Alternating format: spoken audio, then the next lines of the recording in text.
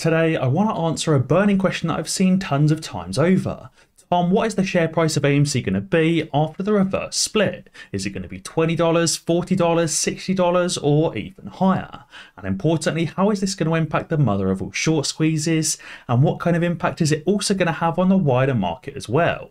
Well, stay tuned and let's make some money. And now I'm going to dive straight in with the key information. So, as you can see, I've got two separate scenarios here. Scenario number one is what would typically happen during a usual reverse split or during a business combination. And scenario two is apparently exactly what's going to happen from John Merriweather from the Investor Relations Department. Now, there is a slight difference between scenario one and scenario two, which does have a slight impact on the price as well. But I also want to talk about the tons of different variables that could also impact the true conversion price. So let's start off with scenario number one. This takes the total number of shares in AMC and the total number of shares in APE as well, and compares that to the market cap for AMC and the market cap for APE, and effectively creates a hybrid of the two. So with AMC, we know we have a float of 516 million shares. With APE, on the other hand, we have a float of 930 million. Now, that was actually confirmed by the AMC reverse split documentation that talks about the APE shares having 929.8 million issued shares.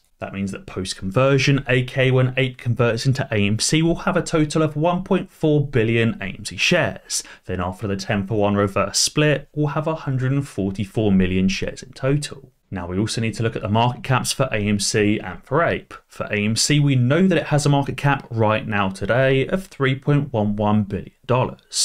Now, APE, on the other hand, is a little bit funny. There's tons of different sources that have tons of different market caps as well. Some sources have the APE market cap at around $3 billion, but some sources have it as high as $5 billion. Basically, what will happen is during the conversion, the AMC and APE shares combine and the AMC and APE market caps combine as well. So we'll have a total final market cap of somewhere between $6 to $8 billion.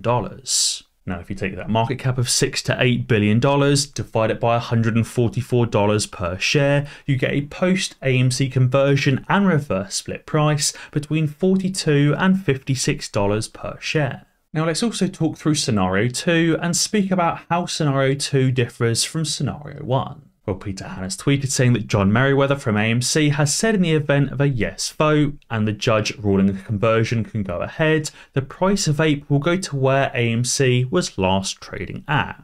And he confirmed saying, so yes, at current prices, it's a large gain for APE. Effectively, APE disappears and an AMC share is issued for every single APE share at the current AMC price. Now that effectively means that we have 516 million AMC shares at $6 per share today. We'll have 930 million APE shares that right now are trading at $1.76, but will be trading at $6 on the conversion day. Basically meaning we'll have 1.44 billion shares of AMC at $6 per share, or after the reverse split, 144 million at $60 exactly. So you can see under John Merriweather's scenario, the price for AMC after the conversion and reverse split is actually higher. It's not between $42 and $56, it's all the way above $60 per share. But now let's also talk through all of these different variables that could impact the price of AMC post-conversion and reverse split. Now, the first and most obvious one is the current price of AMC today isn't necessarily going to be the exact price of AMC on conversion day. Right now, AMC has a market cap of $3 billion and a share price of $6 per share. But obviously, there's nothing that stops a run up in the AMC price between now and that conversion day. AMC could convert at $6, it could convert at $10, $20, $30, $60, or even higher. There's no guaranteeing exactly what the AMC price is going to be on the reverse split day. Obviously and importantly, we could even squeeze before the reverse split, and we could end up reverse splitting during the squeeze, causing the price of AMC to rocket. Instead of AMC converting from $6 to $60, it could be converting from $60 to $600 or from $600 to $6,000. Now, the second variable is the current APE market cap. Obviously, as I said, there's a number of different sources trying to pin the APE market cap between $3 and $5 billion, but nobody really knows for sure exactly what the true market cap of APE actually is. and therefore it's obviously difficult to tell exactly what the market cap of AMC combined will be during that reverse split day. It could be between $6 and $8 billion, it could be 10 billion, 15 billion, 20 billion, even higher. Nobody actually knows. And therefore it's difficult to figure out an exact AMC post-reverse split price based on today's data, because obviously the data is going to change before the reverse split. And I think the final variable is that we don't know exactly which scenario the AMC reverse split is going to follow. Is it going to follow scenario 2 or is it going to follow scenario 1? And well, actually the largest variable of all is exactly how the market reacts to the reverse split price, exactly what traders are doing on the trading day, and exactly what happens whether they buy more shares or try and illegally short more shares. On the actual day of the reverse split, it may open at $60, but may rocket up and may end up squeezing all the way to 100, 200, 500, 1,000 or even higher per share. Alternatively, the shorts could try and push down the price of AMC. But I do think it's important to remember that whether the price is $60 or $6, it's just as easy for the shorts to push the price down. The shorts can easily push the price down from $60 down to $5, as they can push it down from $6 down to 50 cents per share. I think all in all, it's important to remember the market cap of AMC isn't going to be changing during the squeeze. It's only going to be the number of shares that are reducing in total. You're still going to be holding the same portion of AMC. Retail investors as a whole are going to be holding the same portion. It just means that your shares are going to be worth more money. And that's why I also want to talk about why the lawsuit filed by the Allegheny Country Employees Retirement System in February is likely a stall tactic. As Billy tweeted, he said, as stated by multiple analysts, including Wedbush's own Alicia Reese, the Court of Chancery would likely side with AMC if the majority of the shareholders voted for the proposals. Basically saying that if the majority of AMC investors vote for the conversion, it's likely the courts will throw out this frivolous lawsuit. But obviously if the majority of shareholders voted against the proposal, the judgment wouldn't really matter either way because the reverse split wouldn't be going ahead. Obviously the reverse split vote is going to be released on March 14th, but AMC as a company may not be able to do anything regarding the vote until the lawsuit is thrown out as frivolous. But obviously if 90% of shareholders vote for the conversion, then clearly the Allegheny Country Employees Retirement System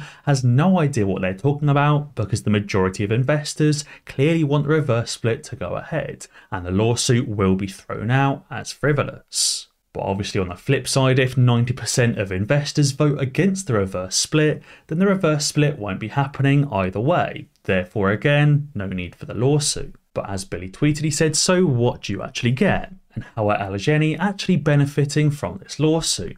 Well, he said obviously they get extra time to make extremely high interest rates on their stock loans. Allegheny are obviously lending out their shares to short sellers, and they want to benefit from these high interest rates even longer, and therefore they want to delay this conversion and reverse split. They likely don't really care which way the reverse split goes, they just want more time to continue lending out their shares and trying to make a little bit more money. Now finally, I also want to quickly touch on what's currently going on in the wider market and what Jerome Powell said today and how it's going to impact the wider market as a whole. Jerome Powell said that interest rates are likely going higher than previously thought, which has obviously spurred on more fear in the wider market. Now on top of that, to again add to that level of fear, Meta or Facebook have also announced plans to cut thousands more employees as soon as this week. You may remember Meta or Facebook has already laid off over 10,000 employees, and it seems that another round of layoffs is yet again approaching this week.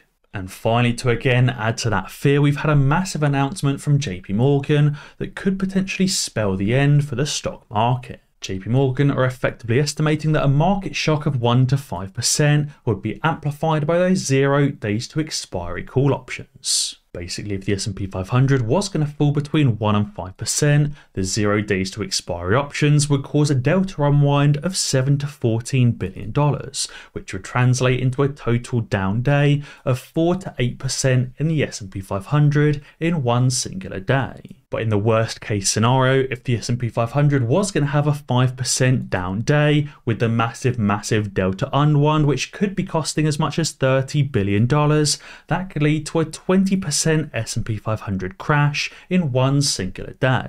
Basically saying because the massive compounding we're currently seeing in these 0 days to expiry call options, instead of seeing a 3 or 4% down day, we could see 20% lost from the S&P 500 in one singular day. This is obviously something I first hypothesized a few months ago and last year as well, and it's now just been confirmed as possible by JP Morgan. Basically saying if we do have a very bad day in the S&P 500, it would be amplified massively with the giant expirations of those call options that would be expiring on that same day, again causing massive panic and a massive crash. But guys, be sure to let me know what you think down in the comments below.